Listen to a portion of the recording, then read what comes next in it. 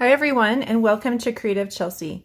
Today I'd like to share with you my Global Stampin Video Hop for June, and the theme this month is the must-have craft item for 2021-2022.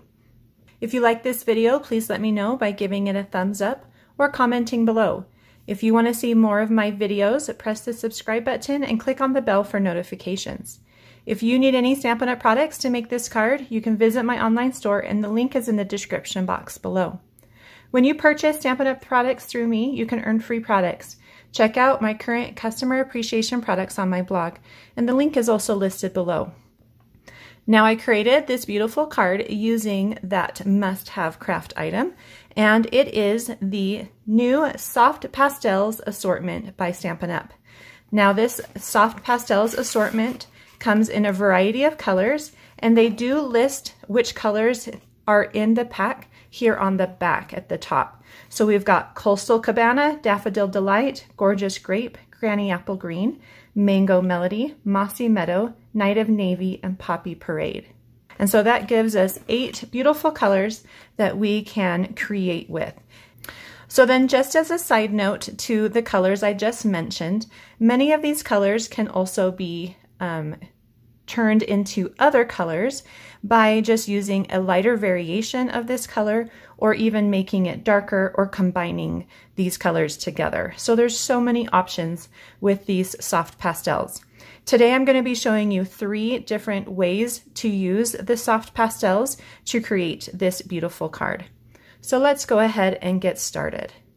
So the stamp set that I chose to use today is the Hand Penned Petals, and this is a new stamp set in the 2021-2022 annual catalog, and it coordinates with the pen flower dies. And I really love these dies, and I'm excited to show you some of the images it cuts out. So to start, we're going to begin by stamping the large flower on some basic white cardstock in Evening Evergreen. And this is just a really beautiful dark green color that I have been using recently almost as a black.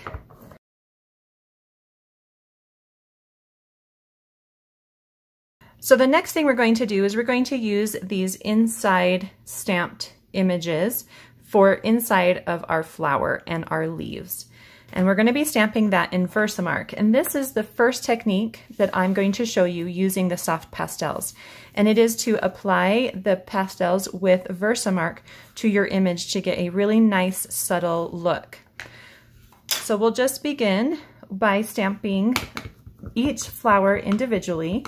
So start with the large one, and that's just going to line up. It's not a perfect match to the inside of these petals here. So Versamark is a sticky ink, and it can hold on to things like embossing powder and the chalk dust from these soft pastels. So you could also do this technique on scratch paper, or you could do it on some excess cardstock. Either one is fine. So what I have is I've taken the Mango Melody, which is the darker yellow color, and the Poppy Parade chalks, and I've just added them to some scratch paper here on my cardstock, and I'm going to use a sponge dauber. And what I'm going to do is I'm going to pick up some of that chalk, and I'm going to just pat it into the Versamark on my flower. So just pick up chalk and pat it. You don't want to rub it because it can change the color of your cardstock as well. So once you started with your light color, then go to your darker color and just add that where you want it. And I just want that in the tips of my flowers.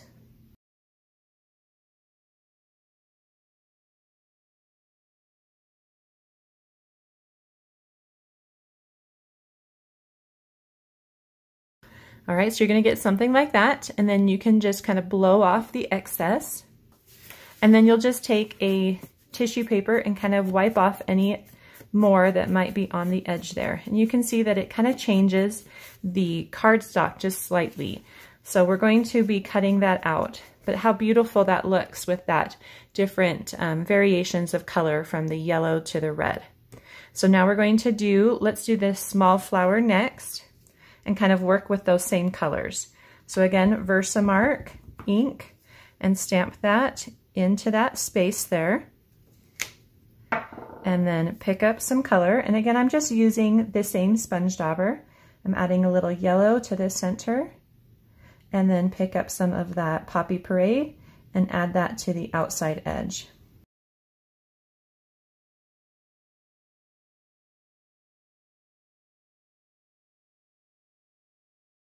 And now we're going to do the leaves next. So the leaves are single images. So you just need to start with the large one and stamp that in the large leaves. There's 3 large leaves. Just kind of rotate your paper or your stamp to get it to line up. And then there's a small leaf near the flowers at the top. Just kind of stamp all those together. And then we're going to do the exact same thing, but this time we're using the Mossy Meadow. Just add a little chalk to create dust.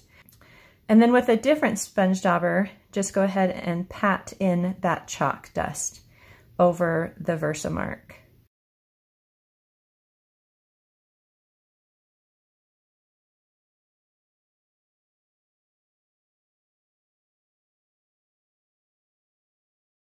We got this beautiful image, and then you'll notice that there's some areas here that we need a little color.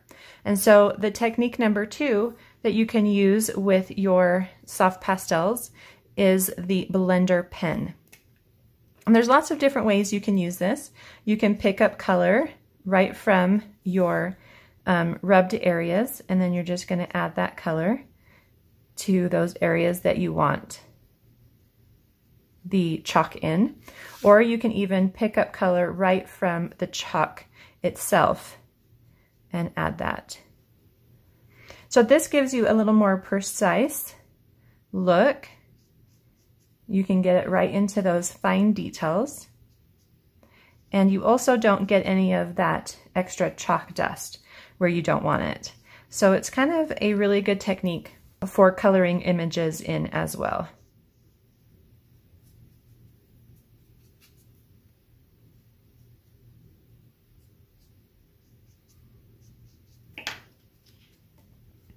Okay, so our flower is all colored and ready to be cut out with the coordinating die. So we've got our coordinating die here, and it lines up just perfectly with this image. And just add a little washi tape to keep it from moving, and run this through your Stampin' Cut and Emboss machine. All right, so that is ready for our card. So we'll go ahead and put that off to the side. And so then for our third technique with the chalk pastels is to create a beautiful gradient background. And you can create these with as many colors as you want. Today I just want to create a single color that goes from the center to white on the outside. And I'm again using the Mango Melody color. And I'm just going to place a lot of chalk right in the center where I want the kind of focal point for this gradient to be. Now, if you're using multiple colors, you could do, different kind of hot spots where you want those colors to start and then blend out. So then with a soft tissue or paper towel, you're going to take, just kind of wrap it around your finger, and you're just going to start blending that chalk dust into your cardstock. And make sure to pick up the dust. That's going to give you that nice soft gradient as you move away from the area you colored.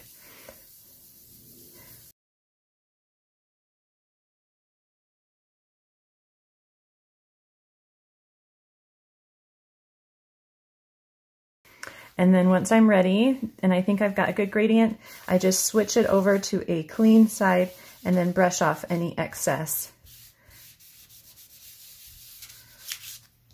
Like so. So you do get a little bit of like a texture where you've colored it. So there's a little bit of a darker areas here and there, but we're going to be covering those up with our images. And so I think it's going to turn out just really beautiful as our finished card.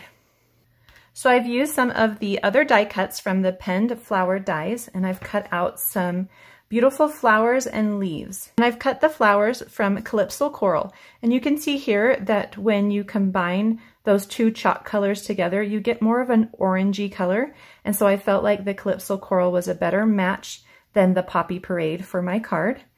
I also cut out one of the scallops from that same die set. It has this really beautiful scalloped piece, and this is from Mango Melody. And then the two leaves I cut are from Mossy Meadow. And then from another die set called Tailor Made Tags, I've cut out one of those with from basic white cardstock. And so I'm just going to go ahead and start adding these to my card. I'm just going to place some liquid glue here on the back of the scallop. And I'm going to use my grid paper to just make sure that I place it nice and evenly on my paper so it's not crooked. So I've lined it up, and then just kind of eyeball it where you want it, which is about 1/3 up the card base here. Now I think I forgot to mention what size the basic white cardstock is that I did the gradient on. And this piece here is a 1/2 inch smaller than the card base. So that would be 5 inches by 3 3/4 inches.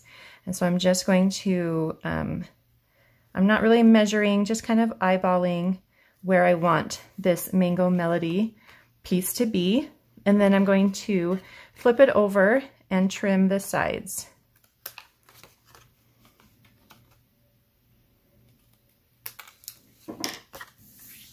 Then I'm going to add the beautiful flower that we made. Again, just a little liquid glue. Just in a couple places, just to hold it down. And this I want to actually come off the edge slightly and up so that I can see a lot of that beautiful color even after I've added some of these other elements. And then we're going to take the flowers, and I did cut them out with adhesive sheets on the back just so that I can adhere these easily. So you just remove that paper, and these are going to get tucked in behind our flower just to kind of help pop from the background.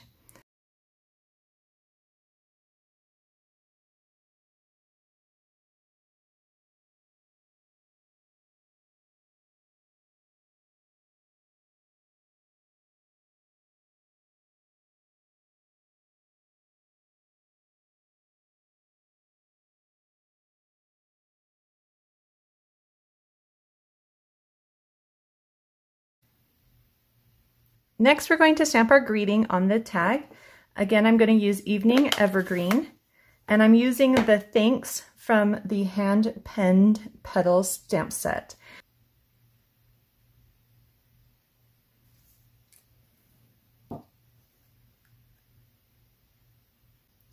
Before I add the greeting to my card, I want to do this fun little ribbon detail that comes from the tag. So I have 5 inches of Mossy Meadow, and it's the braided linen trim. And this product actually will be retiring at the end of June. So if you're interested in getting it, the item is listed below in the description. And then I'm going to wrap around that trim with some white baker's twine. I'm just going to tie a knot first. And then just pull these two just to kind of bring that down a little closer to the tag, and then tie a bow.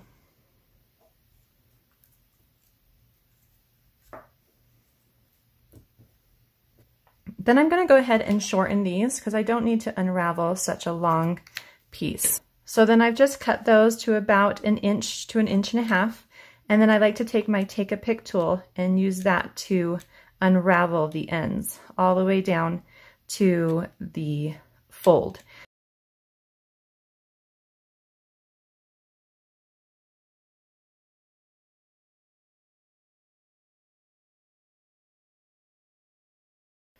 Okay, so it'll end up looking like that. And now that's ready for our card. You know, I'm going to actually trim these white tails just slightly, so they're not quite so big. And we can add that to our card with some dimensionals. and just place it near those flowers. I'm just going to place it so I can see a little bit of that stitching right underneath, just like that. And now we're ready to put this on our card base. I've got a little larger piece of Mossy Meadow Green, so it's cut 1/8 inch larger than my main piece here. So that would be 5 1/8 and 3 7/8, I think it is. So then you just go ahead and add this behind your basic white cardstock, and there's about 1/16 of an inch all the way around, and then place that on your card base. And I'm using a card base of So Saffron.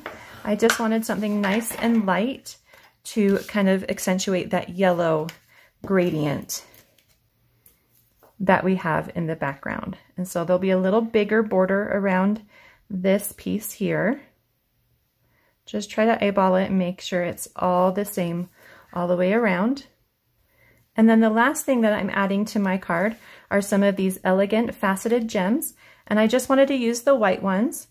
So I'm adding 5 to my card today. Just gonna get a little more putty out so that I can pick these up easier. Just gonna place 3 at the top. We'll do 2 large and 1 small.